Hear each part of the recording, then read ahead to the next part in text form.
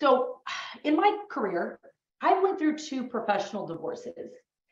And what that means is that I was working with someone, it was working great until it truly wasn't. And each time that the partnership broke up, I was left with a large amount of transactions and no help. The first time I came out of a partnership with 14 active contracts and 10 active listings, and absolutely no idea how I was going to get through and manage to make sure they were all closed. Now, an important lesson that I learned early in my career was that if I spent too much time within those transactions, I truly didn't budget any time to market and to lead generate so that I had more transactions.